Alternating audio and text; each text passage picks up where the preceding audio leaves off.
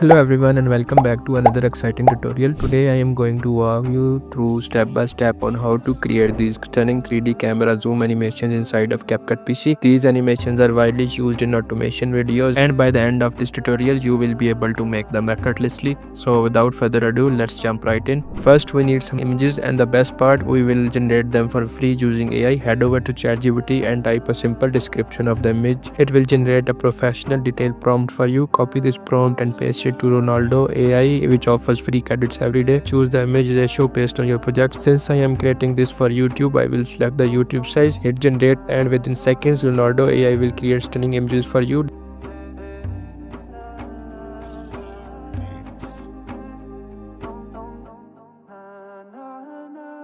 Download the images and import them into CapCut PC. Drag all the downloaded images into timeline. Adjust their length depending on how long you want the animation to last.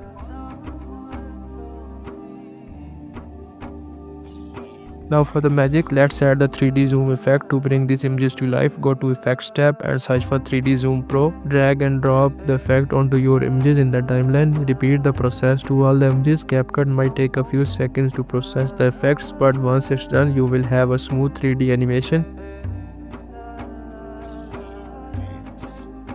Keep in mind that the 3D zoom effects work best with diverse images. For this tutorial, I used similar images just to demonstrate the process, but feel free to experiment with different styles for even better results. And that's it, your 3D zoom animation is now ready to go. If you found this tutorial helpful, make sure to like and subscribe to my channel for more amazing content like this in the future. Also, don't forget to follow me on Instagram for updates, behind the scene content, and answer to any questions you might have. Thanks for watching, and I will see you in the next video.